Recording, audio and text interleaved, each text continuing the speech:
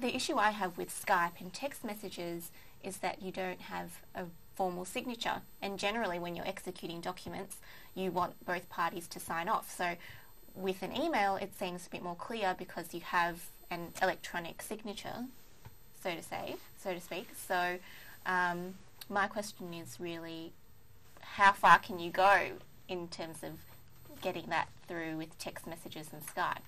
That is an interesting question. I don't think we have any authority that I could cite. But this is not a question related only to one area. Now, if I highlight the Instruments Act, even the Crimes Acts in various states, even the Commonwealth legislation, Privacy Act, will come into play in this area. So it's not just one particular piece of law. Judges will continue to make laws in the future in relation to this matter where specific laws are not there. Also to highlight, this is not something completely new.